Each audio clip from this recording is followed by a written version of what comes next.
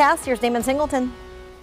Yeah, it's looking pretty good outside all across southeast Louisiana. Today's the 247th birthday of the United States Marine Corps, so happy birthday, Marines. With that, let me take you out to the Atlantic Basin and show you what's going on out here. And the answer is not much, except for what we're following and what we've been following for the last several days, which is Hurricane Nicole, now Tropical Storm Nicole. And Nicole is just about in the center of Florida right now, moving on a westerly or west-northwesterly course at about 14 miles per hour, dropping lots of rainfall across this entire peninsula, stretching into Georgia and into South Carolina as well. All these symbols that you see here along the coastline, those are wind reports. Some of them are 70 plus miles per hour all along the coastline there. And the wind field stretches all the way up to the Carolinas. The winds have been pushing water along those eastern facing shorelines for the last couple of days. So storm surge is definitely an issue, not only for Florida, but for the Georgia coastline and the Carolinas as well. Here's the National Hurricane Center forecast track. Looks like this thing is going to maintain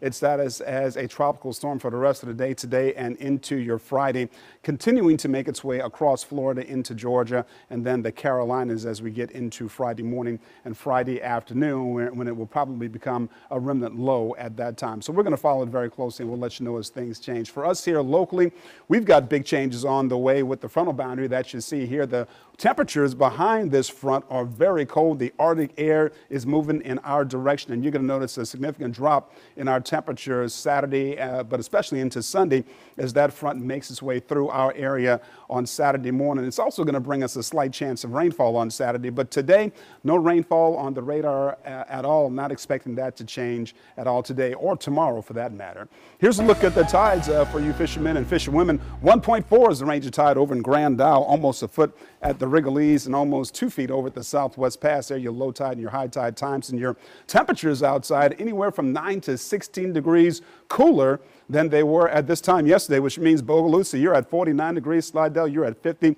Belle Chase Naval Air Station reporting 59, while Houma is at 56 degrees. This afternoon, I'm expecting your temperatures to rise to the mid to the upper 70s, some mostly sunny to partly cloudy skies. Tomorrow, I'm thinking your temperatures are going to be in a little bit higher in the upper 70s to the low 80s. And then as we go into Saturday, after that cold front brings a slight chance of rainfall, you're going to notice the temperatures, your afternoon highs only up into the mid 60s.